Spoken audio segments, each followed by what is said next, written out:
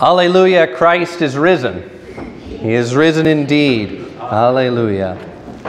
Dear saints in Christ, grace and peace to you from God our Father and our risen Lord and Savior Jesus Christ. Amen. Our sermon text this morning is going to be the words of the introit, which we spoke together just a few moments ago. But I want to read them to you now in their context. They were drawn for our introit from Exodus chapter 15, and I want to read you now the verses leading up to that portion that we read together just moments ago. Then Moses and the people of Israel sang this song to the Lord, saying, I will sing to the Lord, for he has triumphed gloriously. The horse and his rider he has thrown into the sea.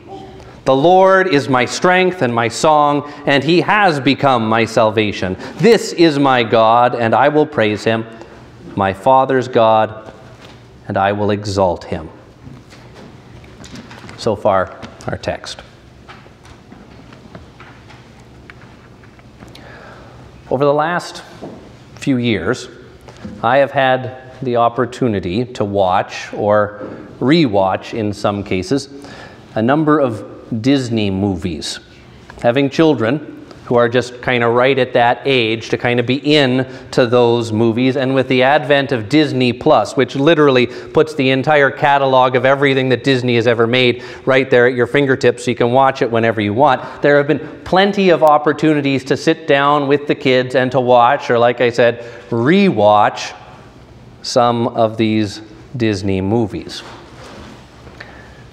As I've done that, however, I've been reminded on more than a few occasions that these movies, these Disney movies, as beloved as they are, even for myself, are not really an accurate reflection of real life.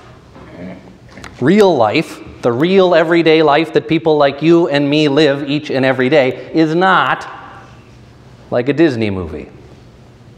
Now, there's a whole bunch of ways in which real life is not like a Disney movie, and you don't necessarily need me to spell them all out for you here today. I'm sure you could figure it all out on your own. But I want to mention just a few things here in particular. First of all, there are, of course, far fewer talking animals in real life.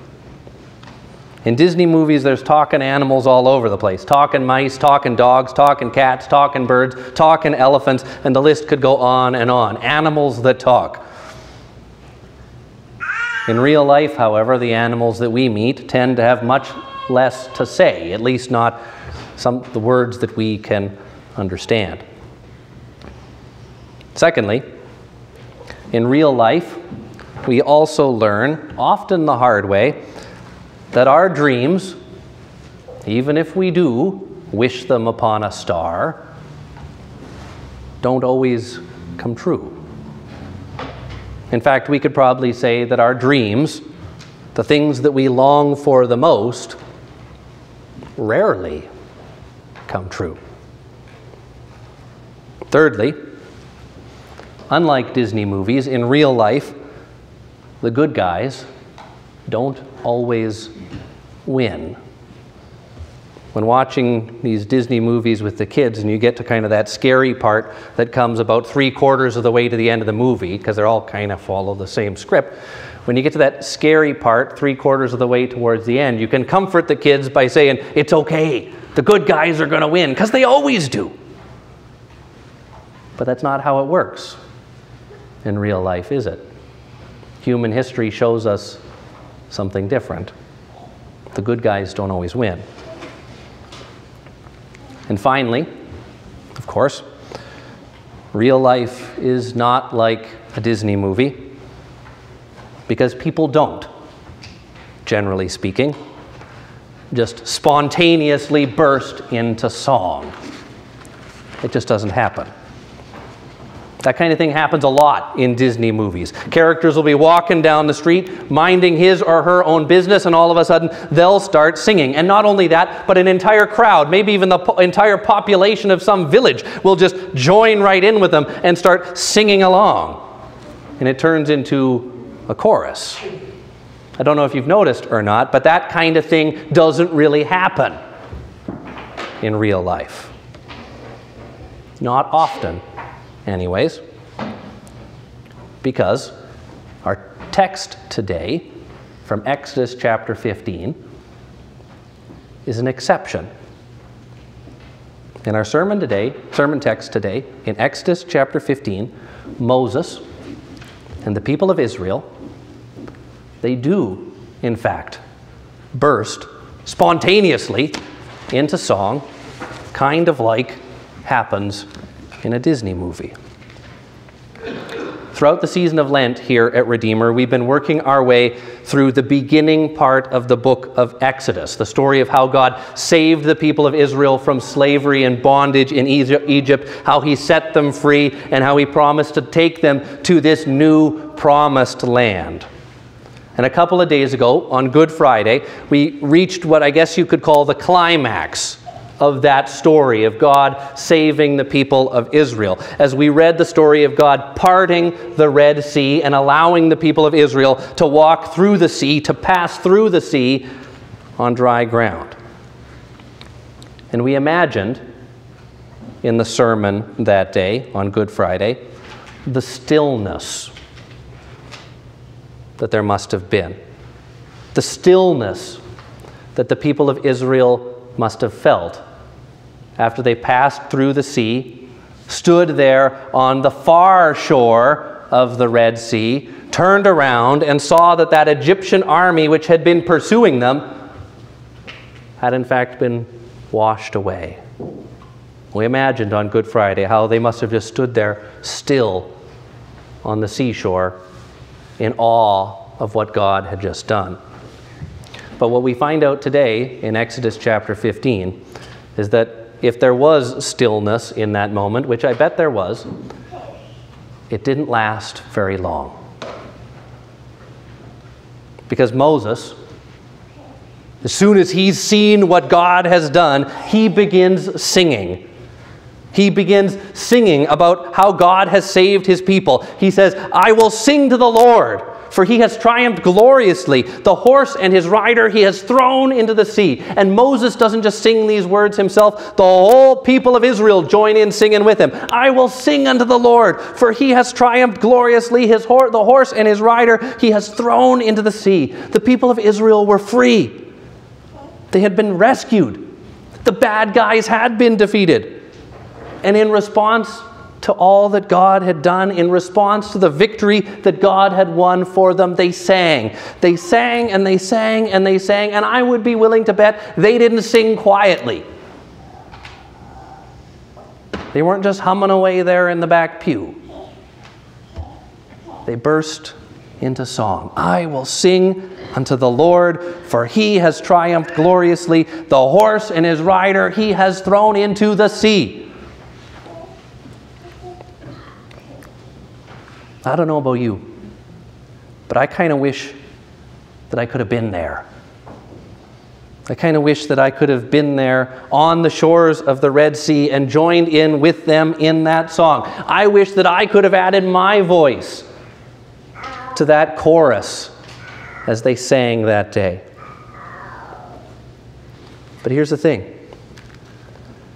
Even though we weren't there, even though these amazing events as God saved his people, even though they took place thousands of years ago, we can still join in that song. In fact, in a certain sense, you could even say that we already have. I'm going to read to you now another section of Scripture, this time from Revelation chapter 15. We're skipping from Exodus, the second book of the Bible, all the way to Revelation, the last book of the Bible. And as I read this to you, I want you to listen for connections and similarities between what I read for you here and what we know about Moses and the Red Sea and the Exodus and the people singing. There's a lot of stuff in the book of Revelation that can confuse us and distract us, and I'll be honest, there's a little bit of that here in what I'm going to read for you. But don't get distracted by those things. Pay attention to the things that connect with Moses, the Red Sea, passing through the Red Sea, the Exodus, and people singing. Let me read for you now from Revelation chapter 15. St. John writes, "And I saw what appeared to be a sea." Alrighty, that should get us thinking about Moses and the Red Sea. "I saw what appeared to be a sea of glass, and also those who had conquered the beast." Now, the beast in the book of Revelation represents the worldly powers that are opposed to Jesus and his church. John says he saw a sea, and there was those who had conquered the beast standing beside the sea with harps of God in their hands. And they were singing the song of Moses, the servant of God, and the song of the Lamb. John says he sees a sea, and he sees people standing beside the sea, people who have conquered the beast, the worldly powers that are opposed to God, and these people are singing. That's the vision that John has here. That's the vision that he shares with us. And in this vision, the people that John sees there, standing on the shores of the Red Sea, are not the people of Israel from thousands and thousands of years ago. No. The people that John sees standing on the seashore, the people that John sees who have conquered the beast, are Christians. Christians just like you, who live in the victory of Jesus' resurrection.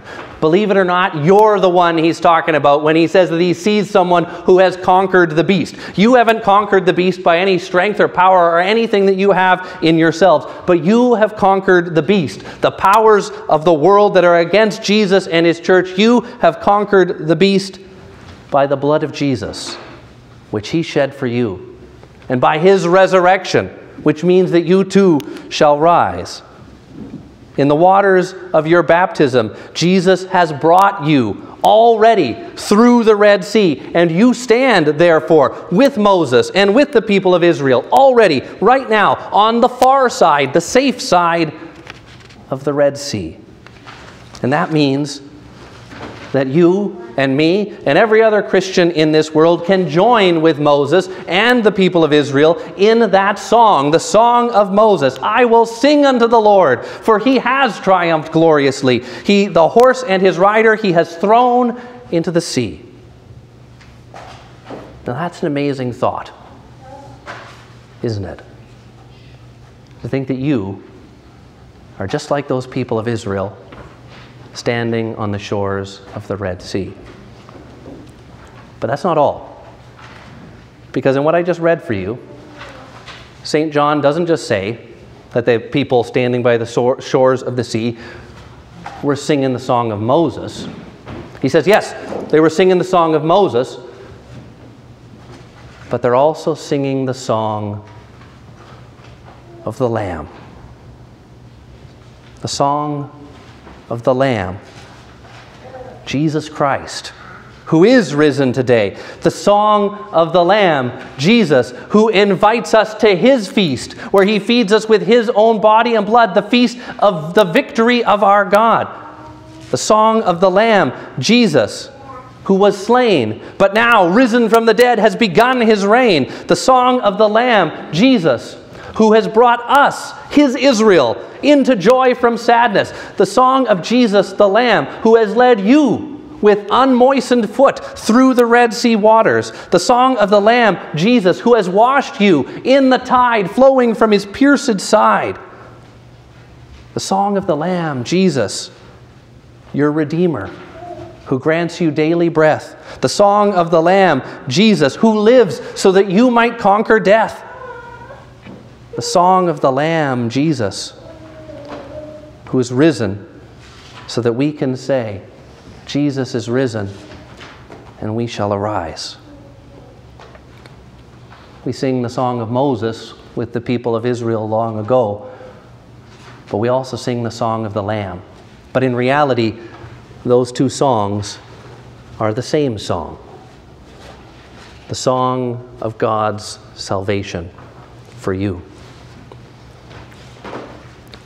Before we wrap things up here this morning, I want to just take one moment now and turn our attention to another text of Scripture, in this case, our Old Testament reading for today from the prophet Isaiah. Because the story of Exodus, of course, doesn't end with Moses and the people of Israel standing and singing on the shores of the Red Sea. No. God leads them, eventually, to the Promised Land.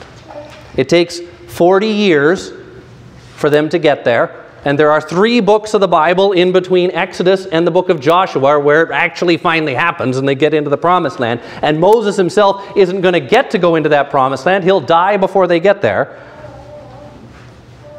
But God does in fact do it. He brings them, His people, to the Promised Land. And the prophet Isaiah, in our Old Testament reading today, shows us what our Promised Land is like. Our Promised Land, it's not some country or piece of land here on this earth like it was for the people of Israel. And it's not some place up with God in the sky either. Our Promised Land, the prophet Isaiah says, the land to which our Lord Jesus is leading us, is a new heaven and a new earth.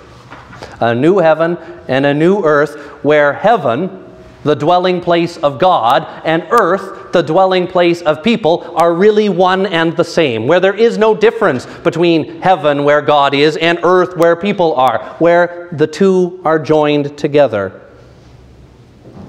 And in that new heaven and that new earth, Isaiah tells us, the former things, the ways of this sinful world, the pain and the sadness and the sorrow that we experience here and now will not be remembered anymore. There will be no one, Isaiah says, in that new heavens and that new earth who dies too soon, and no one who doesn't live out his days, because death itself will be no more.